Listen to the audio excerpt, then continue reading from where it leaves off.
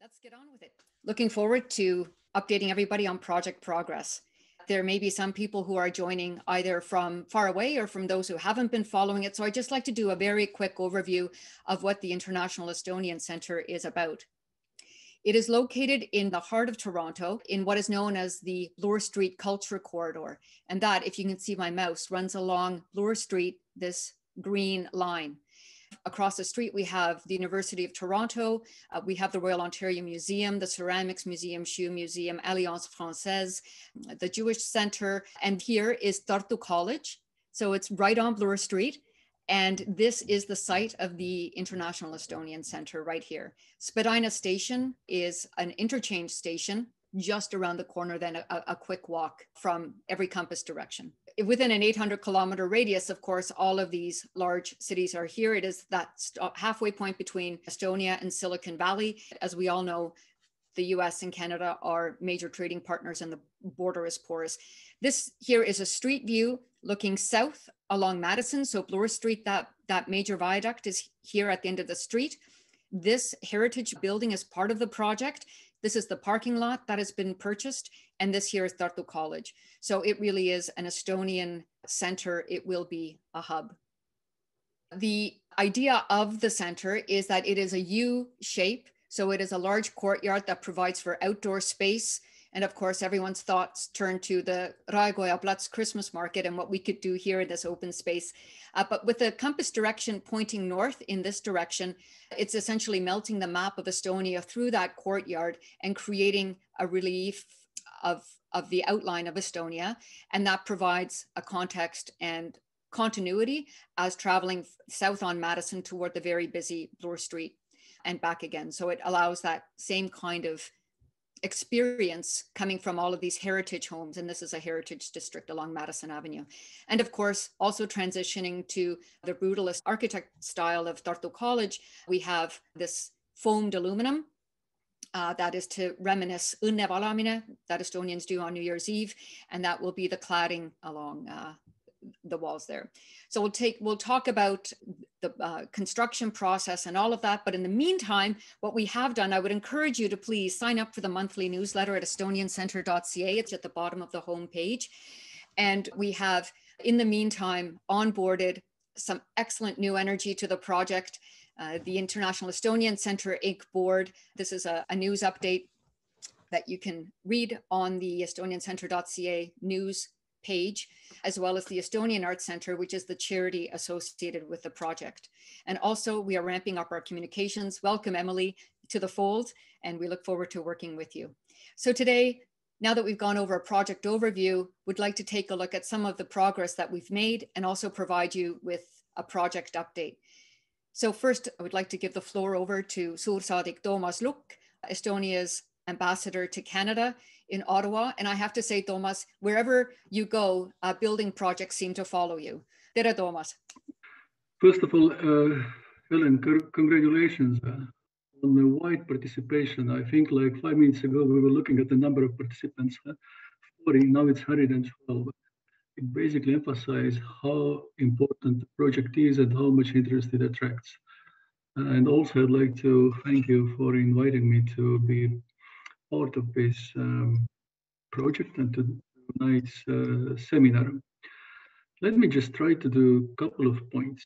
Regarding the project, I would like to say, and I'm a very strong believer, that this is a project of a century. A project that would provide guidance to all Estonian diasporas across the world. And I can verify and confirm that the project has been promoted among the wide diaspora and audience in Estonia, including Foreign Minister Eva-Maria Liimets, and she was very much excited about this project, and she supports it and wishes it all well. I think what we have to do today is to manage expectations which are high and need to deliver.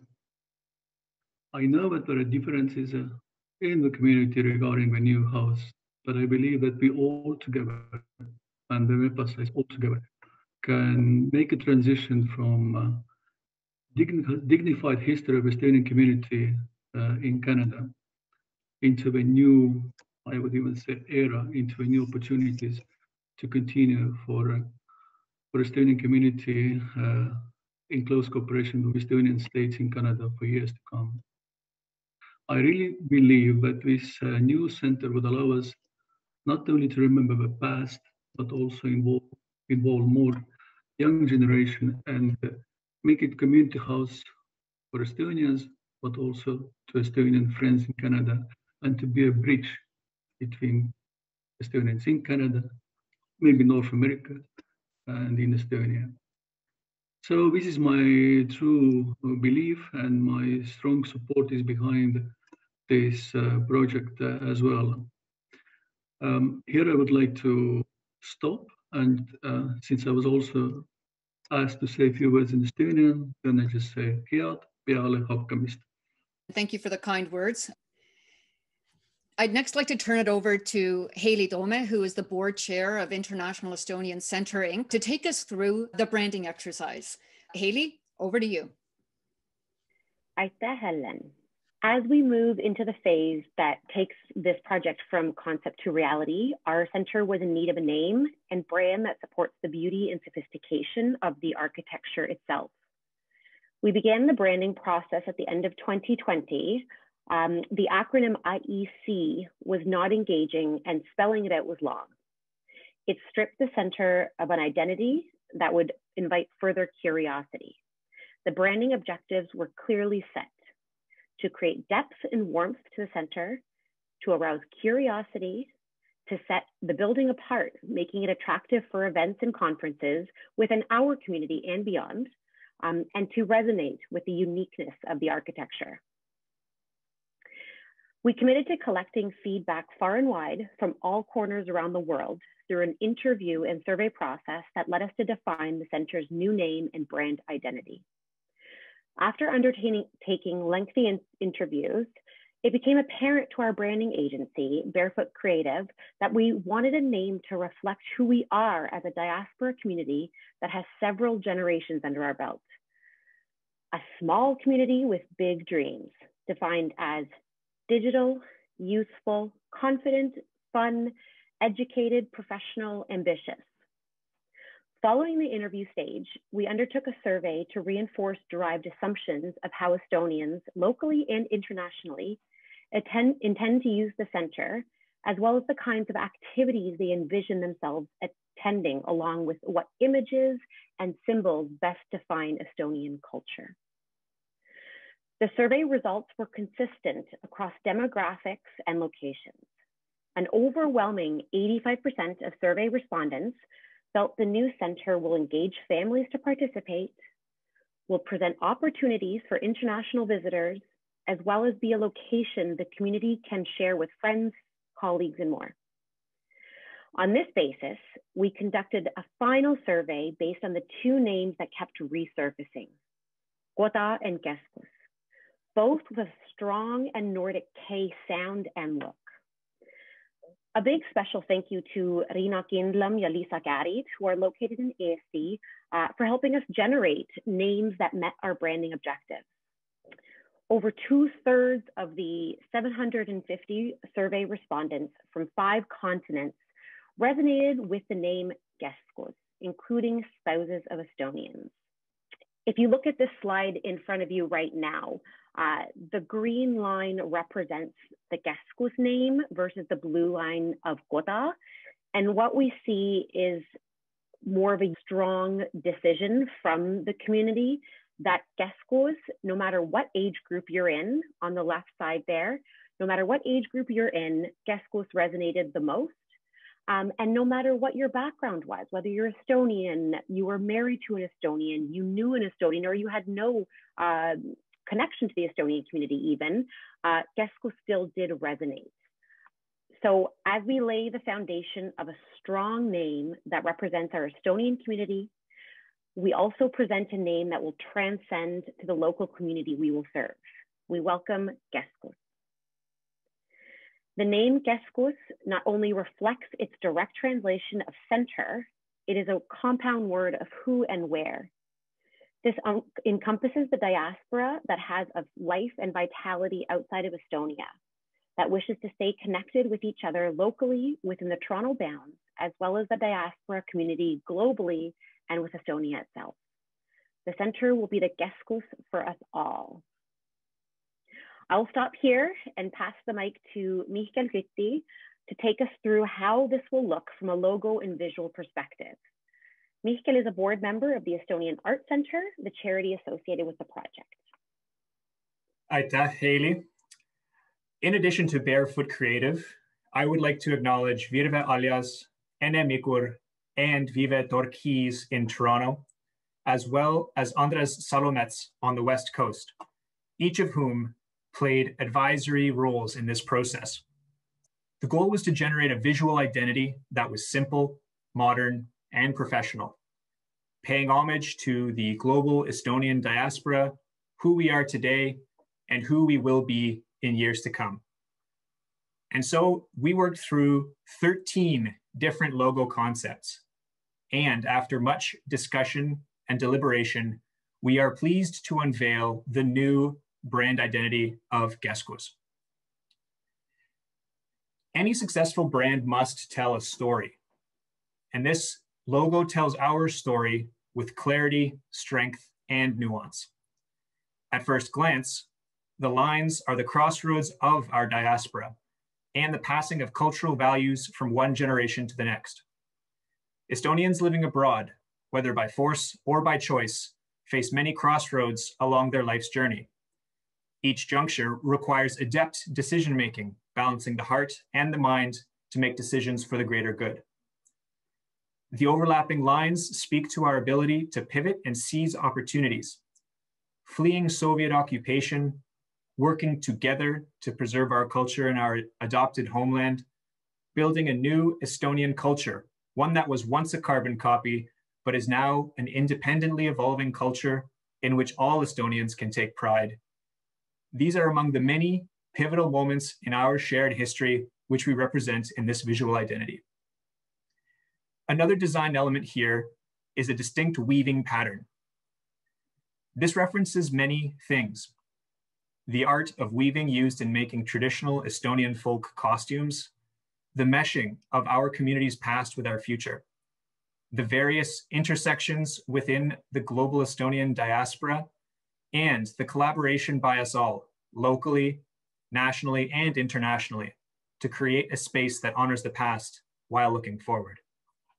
Regarding color choice, a variety of colors were considered for the visual identity of the brand.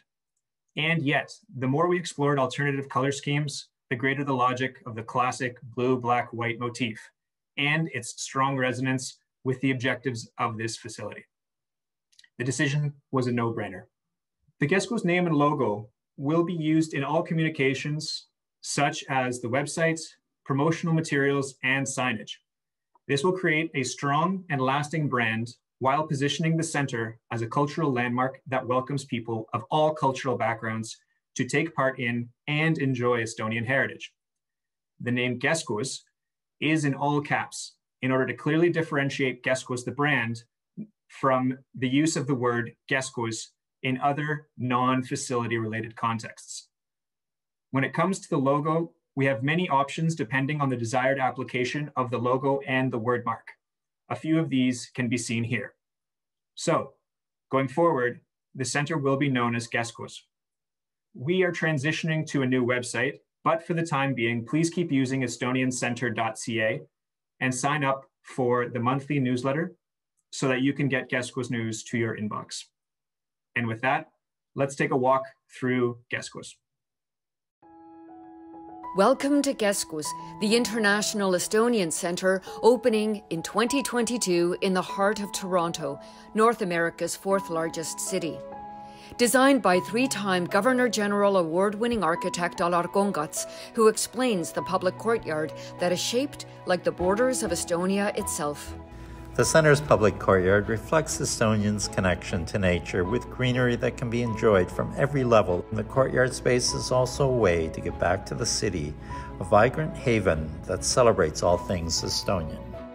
On the left is the bistro, It will offer an Estonian-inspired menu and be a welcoming place to meet with friends or enjoy a cup of coffee in the sunny, sheltered courtyard. KESKUS is fully accessible and proximate to the Spadina subway interchange station. For those who live locally, KESKUS will be a regular destination, whether to take children to Estonian school, go to choir practice, attend a concert or film, or take in a lecture. For Estonians locally, nationally, and internationally, KESKUS will be a natural place to gather for celebrations and events, share experiences, catch up with long-distance friends, and make new connections.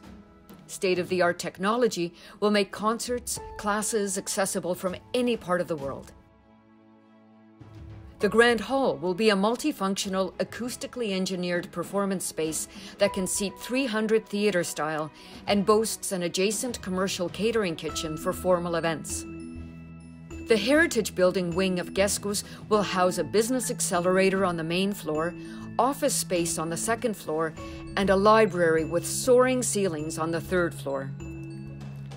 The high-ceilinged basement floor will feature a business center and a 1,600 square foot community room. The mezzanine floor has a music room that can double as a meeting room, and the third floor boasts 4 classrooms. The rooftop garden is an event and learning space with unrivaled westerly views and a temporary tent with seating for 80.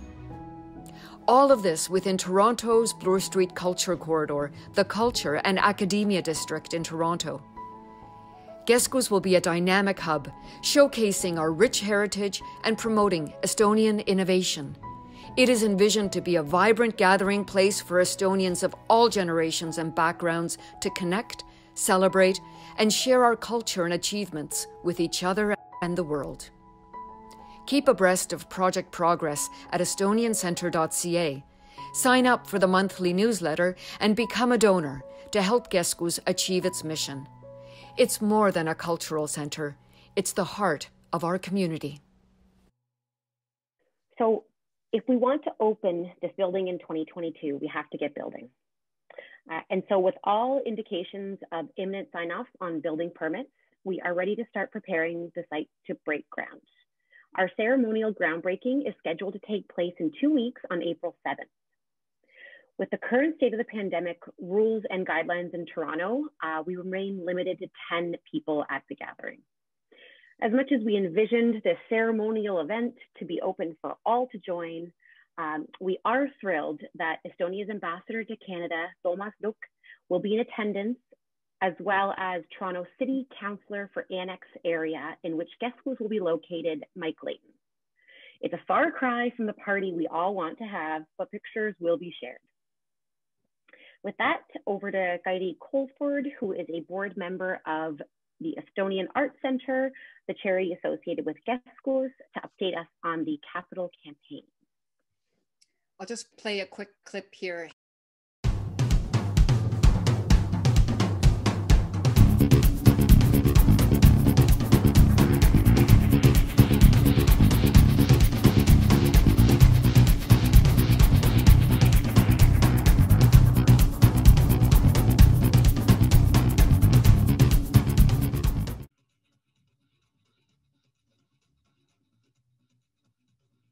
Over to you, Kylie. Aitäh, Ellen, Haley. Tere, I'm excited to be here and share our capital campaign progress. I've been reflecting a lot on what KESKUS means to me, and as donors, we're investing in the longevity of our community and ensuring that it not only survives, but that it also thrives. As I'm sure many of you can relate, I get quite emotional thinking about this immense cultural vision that our grandparents and others had for our community when they first arrived in Canada. And I like to think that they're proud of how we're vibrantly continuing their legacy now. I really treasured my Estonian upbringing here. And I realized after having kids that, as you can hear in the background, that it's so easy to take it all for granted. And this is really our chance to give back and make sure that these younger generations experience the same enriching activities like we all did, Istigo, Rahva dance, but also in facilities that are current and relevant. And how cool that we're in the heart of one of the fastest growing cities in the world, creating an even larger scope of services, and also appealing to the broader international community in a way that we never had before. I have to say, in my opinion too, I think we were a little bit insular before. And this is a place where I'm not only excited to bring my family, but also my non-Estonian friends. So now for some inspiring donation updates. KESKUS received another $1 million gift about a month ago. Just last week, another Viru Vanemad gift of $25,000. And yesterday, a Kalevi Poja laud donation of $100,000. So the capital campaign now stands at $7.2 million. What is noteworthy is that only 3/4 of the monies raised are from Ontario. So KESKUS has really captured the imaginations of Estonians around the world, with funds coming from across Canada, the US, England, France, and more. So with that, and also with the uncertainty in the construction materials market, we've actually decided to increase our capital campaign goal to $10 million. This will help strengthen our ability to ensure proper reserve for the first year of operations. The Estonian Arts Centre has also engaged Daimi Hooper to run the donations management. So you'll know that you'll be in good hands when you write to donations@estoniancentre.ca. And I'll just repeat that, donations@estoniancentre.ca. So please do. We have several seats available at the Kalevi Poja laud, which is for donations over $100,000. And Viru Vanemad are always warmly added for those able to contribute $10,000 or more. And if you think about it, it's actually quite easy to become a Viru Vanem. So if you have 2 siblings and the 3 of you put aside $3 a day, you can pay off a $10,000 Viru Vanem commitment in 3 years. And then you can dedicate that contribution to a dear family member. So closing up, where will the campaign go from here? We're hoping to launch a public campaign, which will be a very exciting initiative right before we all head off to our cottages this summer. Again, please sign up for our newsletter on the estoniancentre.ca website and keep apprised of our interesting approach to the public campaign that we're developing. I'll now throw it over to David to provide some project updates. Thank you very much. My name is David Kalm. I'm the development manager for the project. I'm very happy to be presenting this evening. It's been a while since we've touched base, so I'd like to just focus on a few things that we've achieved since our last update. We have finished the corporate structure for the entire center. It is now in its final form. It's you're familiar with this drawing, I'm sure, but it's with still Toronto, Estonian House in Toronto Limited as the parent company, and with 2 subsidiaries. One is the International Estonian Center, which is the operations arm, and then the Estonian Arts Center, which is the charitable arm. And it's the International Estonian Center I'd like to talk about a little bit going forward. If we could, next slide, please. We've set up our project management chain, and for IEC, or International Estonian Center Inc. The management chain, of course, has the board at the top, and the architect and myself, the development manager, in the middle. And we will be the hub of the management chain that will take direction from IEC, as well as a working group, which is a subcommittee made up of members of both boards and some of the members of steering committee. And together we will manage a construction manager in the middle there, who will manage the day-to-day construction operations on site. The construction manager is what I'd like to talk about next. If we can advance the slide. We've awarded that position now to a company called Harbridge & Cross.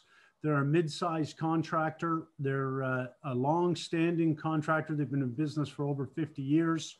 They're a $60 million company with over 50 employees.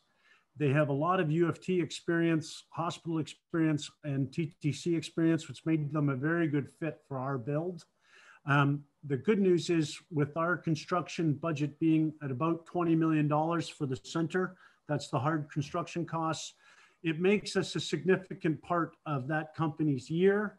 and also allows us to kind of command the attention that we need from our contractor to make sure that this build goes smoothly. And as such, we've been guaranteed that we have some senior management assigned to KESKUS. And so that's very comforting to know that we're dealing with the top of the company opposite our construction issues. Lastly, we've gone with construction management as opposed to general contract. And what that means is that the contractor actually works for a fee and not for a profit. So he's on a fixed fee, and that means he's not motivated by extras. It also allows for a very open book relationship between the owner and the constructor. We could go to the next slide. This is the contract chain. So of course the contract from Harbridge and Cross is with the Project Co, which is IEC Inc. And then all the subcontractors are actually contracted directly with Harbridge and Cross. Harbridge and Cross then, in the eyes of the WSIB, become the contractor, and basically all the safety issues and everything become their responsibility. And it keeps IEC out of that risk area.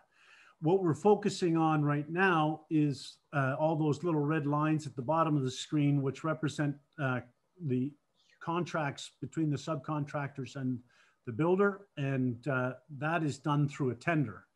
And so we are currently actively tendering. If we could go to the next screen.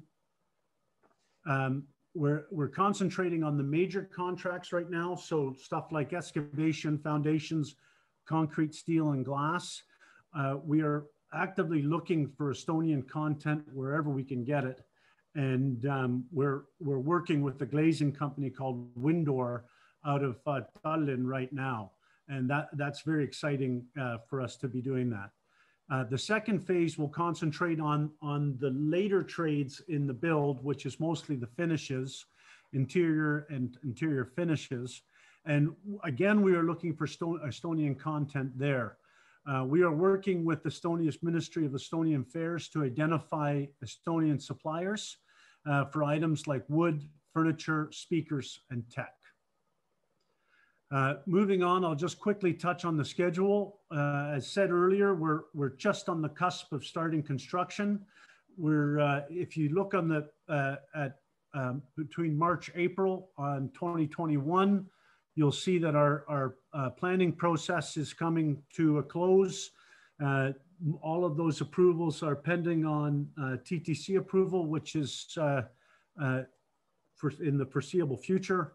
And then we will start construction. And without boring you with all the detail, it looks like we're ready to land at move-in in around the end of the second quarter of 2022. And with that, that's really the end of my quick update. Thank you, David. Thank you to each of the donors. Thank you so very much for contributing to this cause, to make this center be the absolute best it can be. Thank you. Veiko, I'd like to ask you if you would make, if you had any further remarks or to wrap the session up. Sure. Well, very quickly, I would like to very much thank the ambassador for attending and providing the opening remarks. I'd like to thank all of the great panelists for the updates, and thank you to all of you for attending. And just a quick note on upcoming events here on the 13th of April. There is a virtual forum being organized by the Estonian Ministry of Foreign Affairs. And of course, it's very heartening to see how much energy the project and traction the project is gaining in Eesti, as Suursaadik Lukk was talking about. Ellen and I were on a call with the foreign minister, I think last week or the week before, and there's also been a lot of back and forth with other ministries and other organizations in Eesti. So the Estonian Foreign Ministry is taking a very active role in taking interest in the role of Välis-Eesti Kogukonnad. And I'm pleased to report that at this April 13th virtual forum that they'll be organizing, Ellen will be presenting updates on the on the Estonian Center as part of that virtual forum as well. So I think it'll be in eesti keel, I suspect. So kellel on hea eesti keele oskus ja huvi selle vastu, siis kindlasti vaadake seda. We can maybe put the link into the chat box. It's at 5 p.m. Eesti time on April 13th. So it should be an interesting event. And with that, I think we're done. Thank you very much. Aitäh, suur tänu tulemast minu poolt ka.